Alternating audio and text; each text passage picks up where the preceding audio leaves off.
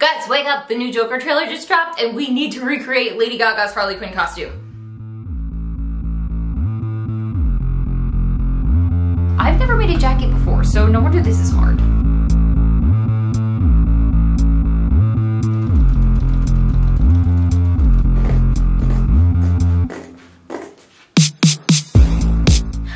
What's up guys, I'm Mackenzie and welcome back to my YouTube channel where I take you on the behind the scenes journey of my latest costume slash cosplay making project. Today we're going to be remaking Lady Gaga's Harley Quinn outfit from the new Joker movie. And I'm gonna really butcher the pronunciation of the title. It's Joker 2 Folie à Deux. Let's look that up. Folie à Deux. Folie à Deux? Folie à Deux. That can't be right.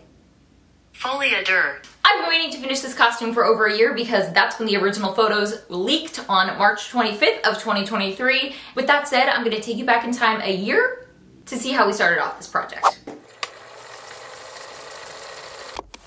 Okay, it's been about 2 hours since the first pictures of Lady Gaga as Harley Quinn came out, so let me give you my plan. I haven't been this excited about a costume since I saw the pictures of Margot as Barbie, and I'm like foaming at the mouth. I'm chomping at the bit. I'm like a feral cat. I don't know if that's good things to say about myself, but anyways, here's the plan. I got a thick, it's like a heavyweight satin. The plan is that I'm gonna sew in the Harley Quinn print myself, so I have to do that. This is what I got to line the jacket with. This is like quilting fabric from Joanne, but I chose this because it's 100% cotton, which means I won't get as sweaty as if I lined that jacket with polyester or something. So this is just like for me, for fun.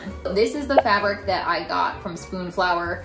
I think it's gonna be a good size. The Harlequins are like, I think they're like 2.5 or 3 inches wide this way, and then they're about 4 inches this way. So I think that'll fit based on the amount that she has showing on her bodice. Then I got this off-white fabric. It's like kind of sheer. And then I'm gonna do this as the lining on the bottom, and I'm going to pleat it and do that around the top. Her jacket has one of these little closures in the front, so I'm just gonna use that. And then the last thing, so her sleeve has that little puff of pleated tulle, and if you follow me already, you are familiar with this dress. This is Margot Robbie's Harley red dress from the Suicide Squad 2021. This is the fabric that I'm going to be using. I have leftover in my parents' basement, so I have to go collect that tomorrow, and then we can get started, but it's like exact. So I'll see you back when I have this stuff turned into the Harley Quinn pattern.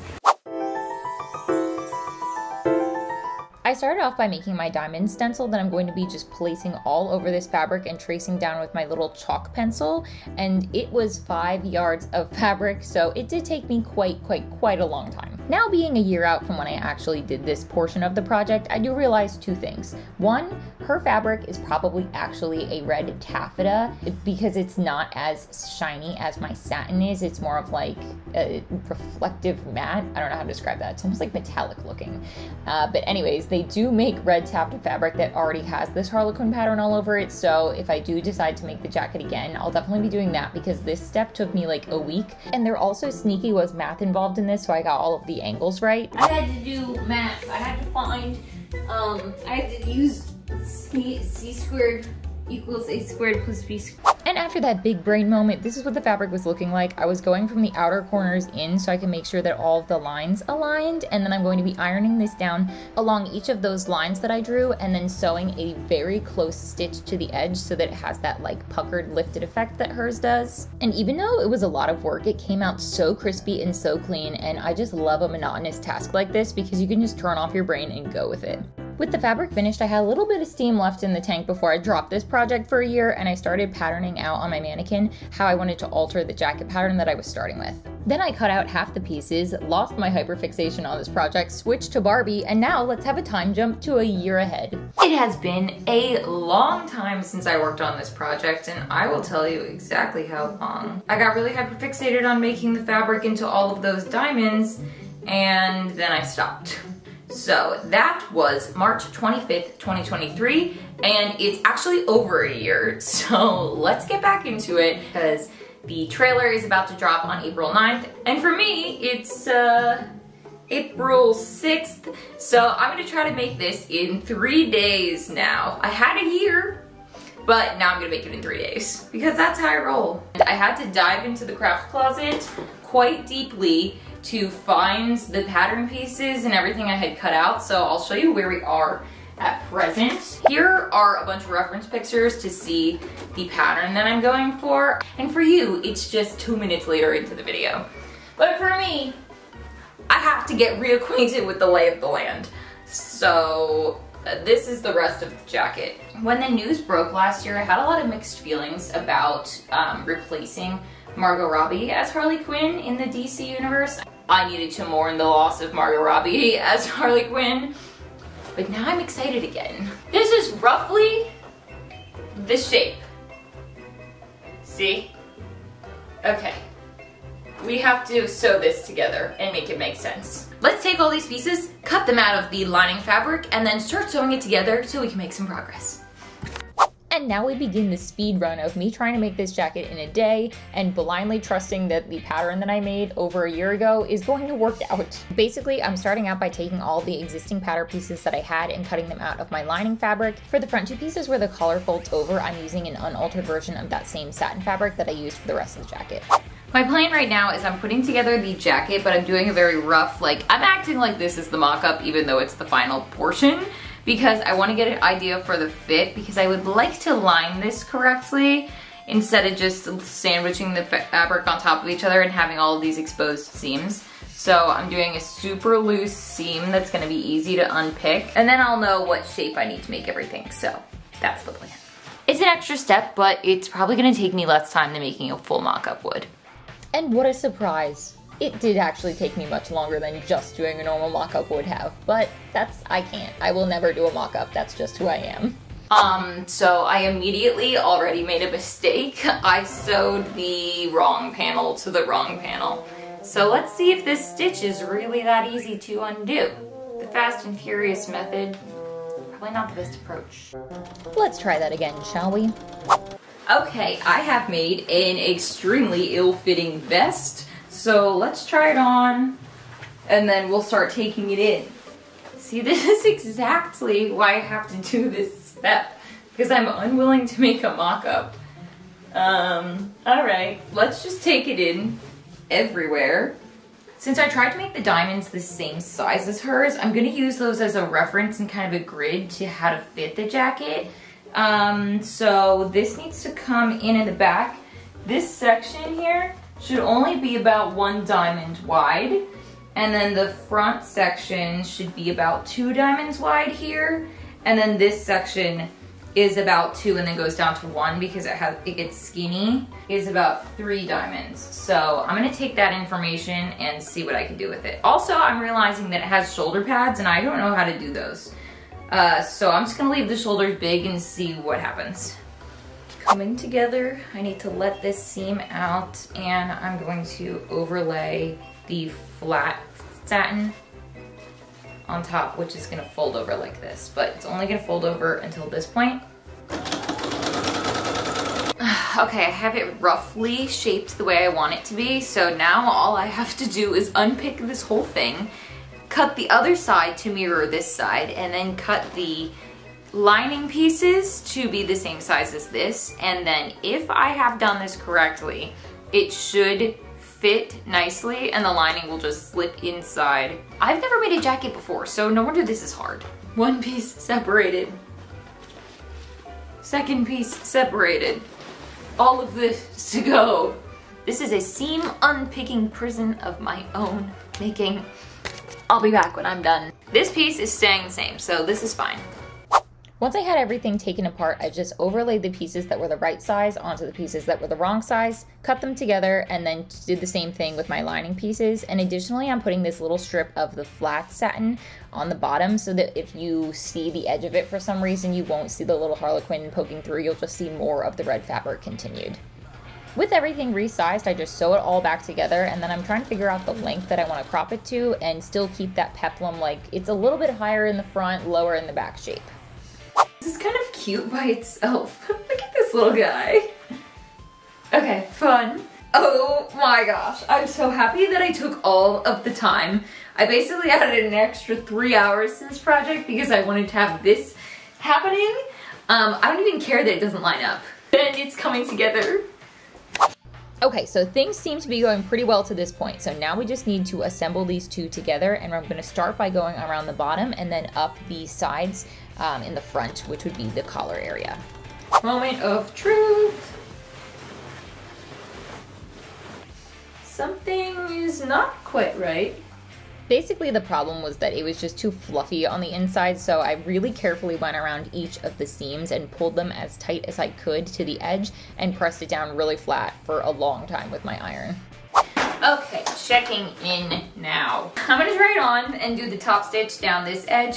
That way I can take out these 700 pins so I don't stab myself during the next try on. It looks like a white. Once I added the top stitch to the collar, I was ready to move on to the sleeves, so I just started hacking away based on where my mannequin's shoulders were, because we have roughly the same width of shoulders, just to get a closer edge. New messy angle unlocked. I can't be bothered. I put this sleeve on already, and because I am notoriously really bad at putting on sleeves and afraid of sleeves, I had to do this one off camera just to get the ideas down. I'm actually slightly shocked that this is working, but let's not say that too soon because we have another sleeve to put on, and sleeves are the hardest thing in the world for me. So I am just pinning around this hole, this sleeve hole that I've created, and after I do that, I'm going to sew it down. Then I'll take the sleeve inside out and sew it down this area. Then I will make a little, I'll just cuff the edge with my iron and then sew that down and then sew the flounce around, and that flounce has 2 layers. So that's the plan. All right, she's pinned and I'm gonna sew this together, and I will see you tomorrow. I'm signing off for today. I can't do this anymore. We're now switching gears to do the corset, and I'm so sorry, but I did not film me putting the sleeve on. I sometimes am an unreliable narrator and my motivation just sinks to absolute zero, and I can't be bothered to film because I just need to accomplish the task of putting the sleeves on because they're very scary to me. But anyways, I'm taking this pattern that I used for my Lucy Gray cosplay, and I saved it luckily so I know that it fits me, and I'm just tracing out and altering how I want it to fit for this corset. Day 2 of working on this. I have another Harley Quinn themed outfit on today. You can't see, but I'm wearing matching pants that match. Ah! I just knocked over the iron. That's not so good. But anyways, they match. Anyways, I started patterning what I think is going to be a good shape for the corset. It's a stay. I'm making it a stay. I have absolutely no idea what the back looks like. This is the picture I'm working with as the best reference I can find. So she's going like this. You can see a little bit of the straps. So this is the shape we're going with. And then I'm gonna put a lace up back because I have no idea what the back of this shirt corset stay looks like. So I'm gonna make it lace up because I think I can tell that there's definitely boning happening in the front. That's the only clue that I need. So we're gonna cut this out of the fabric, which just spilled water all over. I got this on Spoon Flour and I've had it for over a year and I still haven't washed it. So we're just gonna not wash it because I wanna use it today. It's pretty thick, so that's good. Okay, this is kind of hard for me to watch back because I'm about to make a mistake here because I'm thinking in my head that I have 2 chances at cutting this out just based on how I'm imagining the size of this is because I didn't measure. So I folded it down, ironed down that seam to make sure that the diamond was exactly in half so it would be centered, and then I just started cutting it out along the edge of the pattern I made, and just I'm not doing any seam allowance really, so that's a problem. Oh no. Okay, I'm in a bit of a situation here. I pretty much just cut right into the fabric. Bad idea. Probably should have tried on the little mock-up piece. Probably should have cut more of a seam allowance. But basically, it's too high cut on the sides. Like, what do I do about that? What do I do? The back is like gonna be a disaster because look how high cut it's coming up.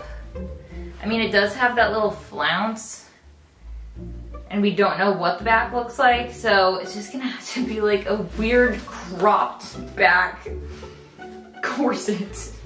It's like reverse mullet.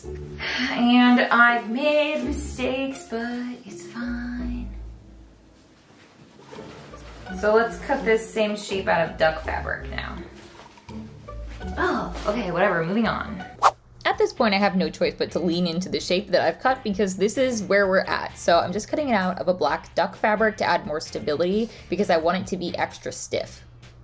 I've decided I'm not gonna be stressed about that mistake anymore, so that we can't control that. So I'm just gonna proceed, and worst case scenario, I remake this. This is my mock-up, and I get to wear it as like a cute shirt. So regardless, I think it's gonna be cute. I've sewed together the black duck fabric and a layer of white muslin fabric, and this is going to be where I'm gonna put my boning channels, and then overlay the diamond pieces on top so that you can't see them. I'm gonna make 1/2-inch channels. Clearly, me not having a plan and just jumping right into this project this morning was not my best choice. It was a little bit too fast, a little bit too loose.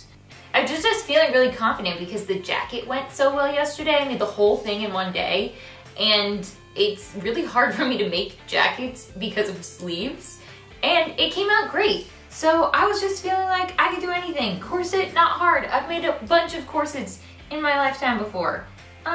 Yeah, because usually when I make those, I take my time. Not today. Okay, I'm gonna finish drawing these out, sew all of the lines together, and I will come back once that's done and we can insert the boning. All of these seams are boning channels, and when I sew it together, it's like super linty right now, but this is gonna be the inside, so it looks kind of nice.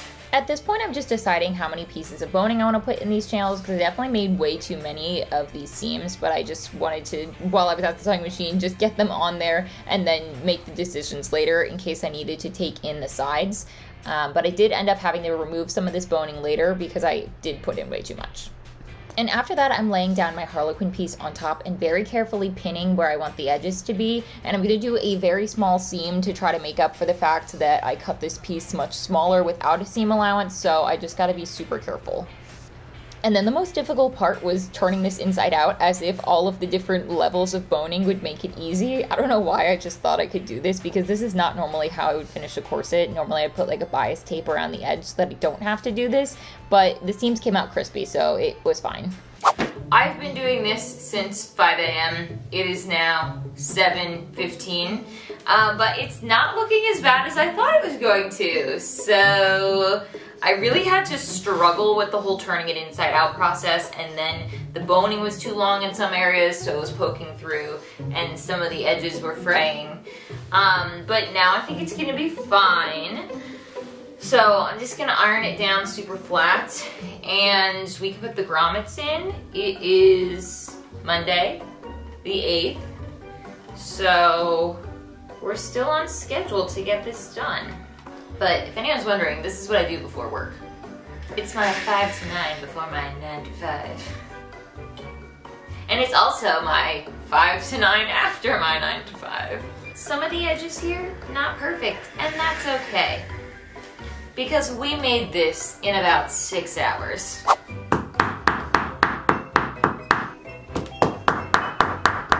Somehow, we've done it. I'm actually kind of shocked that it looks this good. I think it's gonna be such a cute top to just wear. I also have to put the ruffle here and the ruffle down here, but I can do that after work today, and it's like gonna be basically done. So I'm like shocked.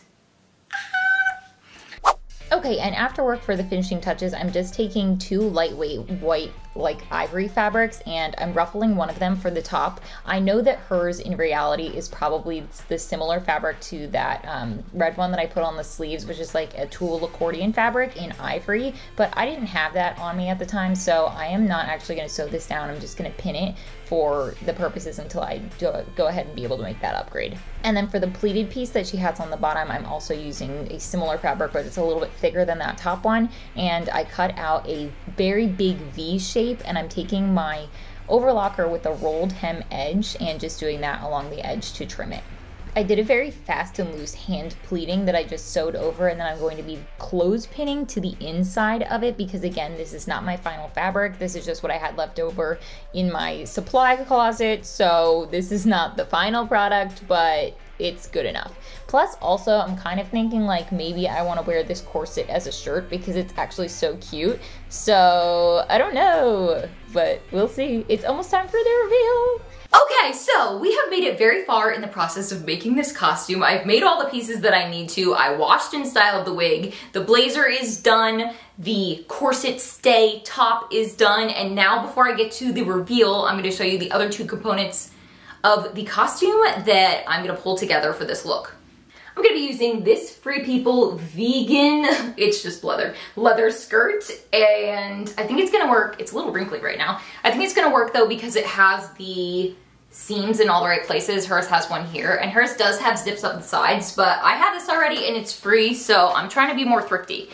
And then the other thing I have are her screen accurate tights that she actually wears. So I did buy these a year ago when I was like so excited I needed to have absolutely everything from this movie. So that is what they look like. I'm not gonna rip them because I recall that these were expensive. I'll put the price here and I'll put the screenshot of where they came from here. But love. I have one more thing I'll show you before I get to the reveal because it just makes me so happy.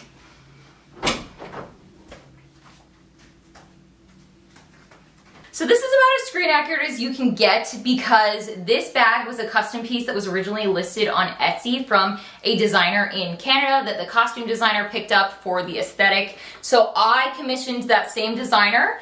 She goes by Kilner Goods on Etsy. She was absolutely amazing to work with, and I couldn't be more obsessed with how it came out. And I've already used this for a year in my daily life, like obsessed. And now that you've listened to all of my tangents, thanks so much for being here, and the moment we've all been waiting for, the reveal.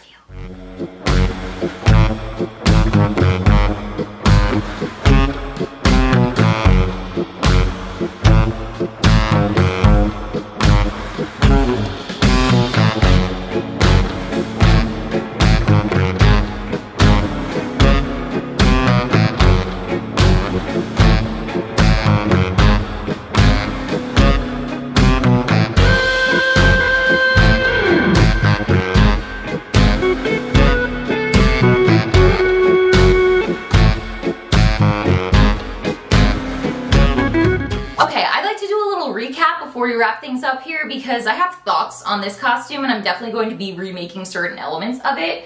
For one, I think I am going to remake the jacket because it's just too shiny for my liking, and also because I patterned this a year ago when I had less skills than I have now, and I didn't remake the pattern because I was doing this in 2 days.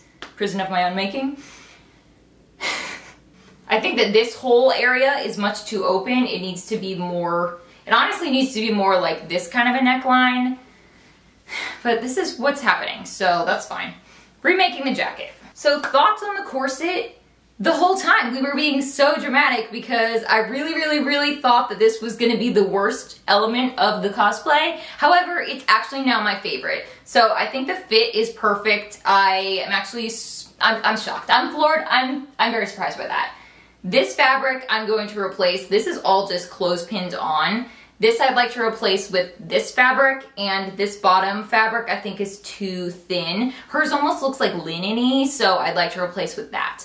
But for the most part, oh, and then of course, like when we get more information about what this looks like under, like, could this be a full shirt under? We do not know. What does the back look like? There are many mysteries that we may not find out until October 4th.